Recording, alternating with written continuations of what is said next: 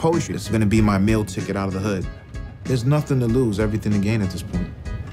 I'm a 3-time felon. It's the only way I know how. When I came out of prison, the first time, everyone said I should just get a job.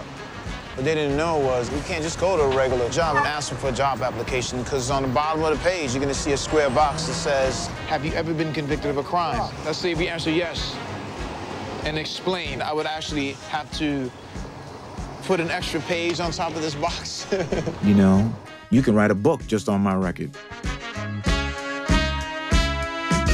You can't be the greatest doctor with felonies. You can't be the greatest police officer with felonies. You know, poetry is the only place I knew that didn't discriminate. And so I need to be great. You know, my back is against the wall. Said I need $1.